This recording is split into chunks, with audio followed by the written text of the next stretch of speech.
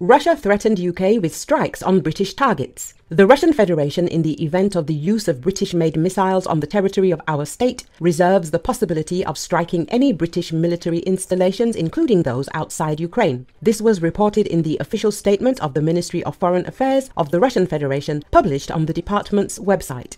Earlier, British Foreign Secretary David Cameron said that British-made missiles could be used to strike Russian territory. After this, the British Ambassador Nigel Casey was summoned to the Russian Foreign Ministry. The Russian diplomatic department called on the UK authorities to think about what catastrophic consequences such actions could lead to.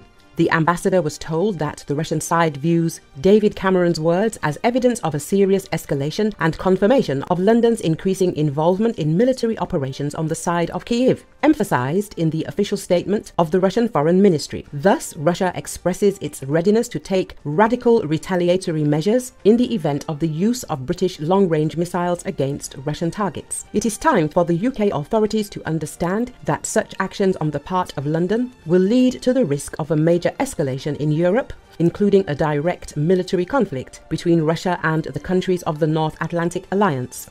The use of weapons provided by Kyiv's Western allies to strike Russian territory has been called as a major red line for Russian President Vladimir Putin that many analysts predict could lead to an escalation in Russia's ongoing invasion of Ukraine that began in February 2022. But while Ukraine's military has increasingly targeted military sites and refineries on Russian soil, Kiev has maintained that it has thus far only used domestically produced drones and missiles for such strikes.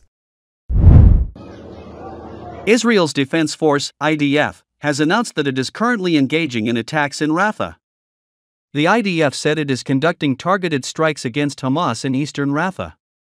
Due to the attacks carried out by Israel, aid depots caught fire and some aid trucks were damaged in the attack. The fire was later brought under control. The attack was carried out after Israel announced that it would start a ground operation in Rafah. Earlier, Israel called on Palestinians to evacuate parts of eastern Rafah ahead of planned ground offensive in the southern Gaza City. According to the Israeli Army radio, about 100,000 Palestinians lived in the area east of Rafah. The area that the Israeli army wants to be evacuated includes the Rafah border gate on the Egyptian border, which is the main entry point for humanitarian aid into Gaza and the only crossing point used by Palestinians in the Gaza Strip. Around 100,000 people are instructed to head for an expanded humanitarian area in Khan Yunis and Al Mawasi.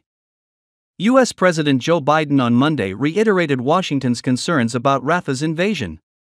In a conversation with Israeli Prime Minister Benjamin Netanyahu, Biden said that a ceasefire with Hamas was the best way to protect the lives of Israeli hostages held in Gaza, a National Security Council spokesperson said on condition of anonymity.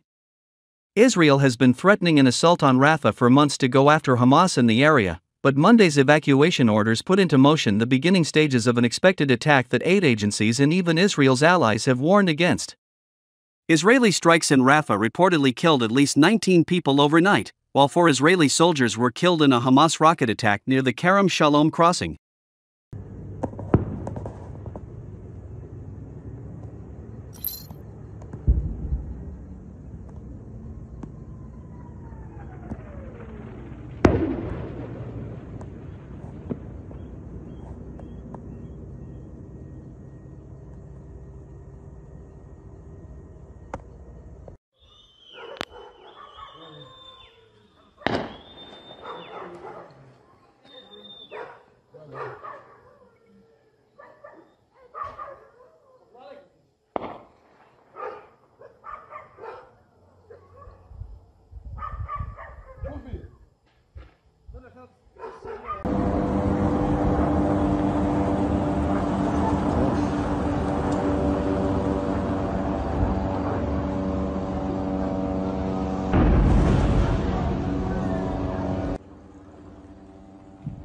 هذه الأثناء القصف يتواصل شرق مدينة رفح جنوب قطاع غزة.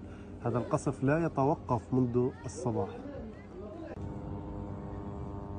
هذه الأثناء إلقاء قنابل إنارة في المناطق الشرقية لمحافظة الجنينة، بالتحديد منطقة المشروط وحي الجنينة وفي شمال منطقة النصر.